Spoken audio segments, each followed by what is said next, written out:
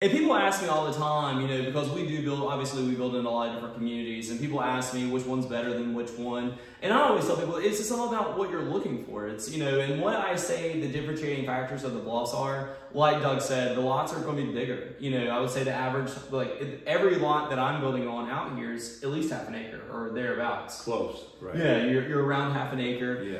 I would say another one is, obviously you talked about the fact that we have a mile of coastline on the Cape Fear River. You know, it's a unique waterfront property. There are very few of those in the area. Right, and we're 15 minutes from downtown. Yeah, so it's a short boat ride. You can take your boat, go to drive downtown. Oh yeah, to drive, yeah. So we're not, you know, when you come out here, the environment is so unique, but you're only 15 minutes from downtown. So it's like you leave it going to it. It's like, you know, it's just almost, you can feel it calming down as you're driving into the community. I mean, just the nature and the trees, and just going out here. You know, Patrick, the owner of Haga, and I were out here, and we were just talking about. We were doing some videos yesterday, and it's just so peaceful. I mean, you have the river, you have the big live oak trees with the Spanish moss, and you can just hear the nature and the birds and everything, and it's just.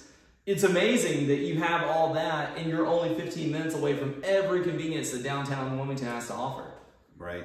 That is a special situation for sure. And it seems like this community versus a lot of the others has a lot more, there's more of an emphasis on preserving that nature and preserving the trees. And speak to us about that. You know, why is it that many of the other